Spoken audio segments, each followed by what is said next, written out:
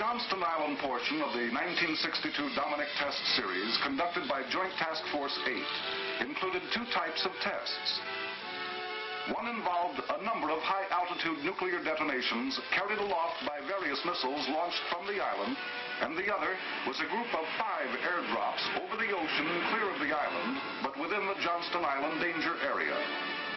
The first of the Johnston Island high-altitude firings was bluegill.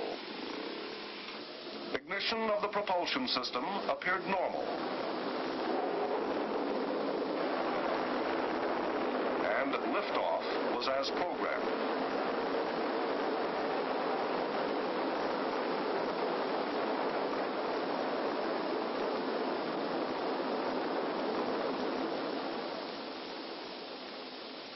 The range safety tracking radar lost track, and it was necessary to destroy both missile and the warhead after a long flight on what was later analyzed to have been the correct trajectory.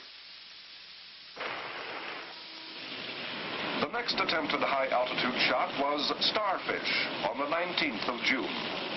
It, too, was unsuccessful. On the 8th of July, Starfish Prime, the second try at Starfish, was launched and was entirely successful. The warhead detonated at an altitude of 400 kilometers, 31 kilometers south of Johnston Island.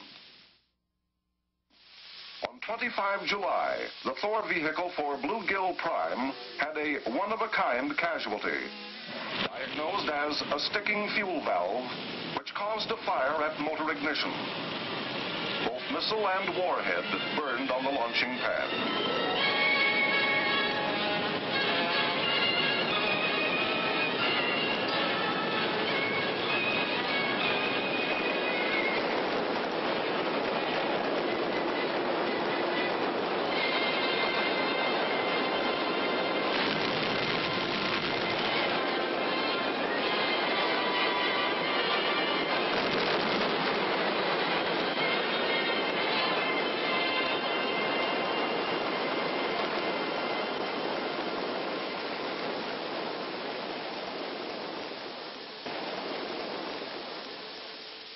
Damage to the pad was extensive, as could be plainly seen next morning.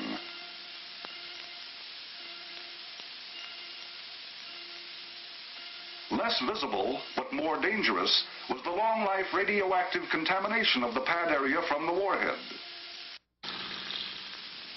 The remaining 4 events, Checkmate, Bluegill Triple Prime, Kingfish, and Tightrope, were all successful.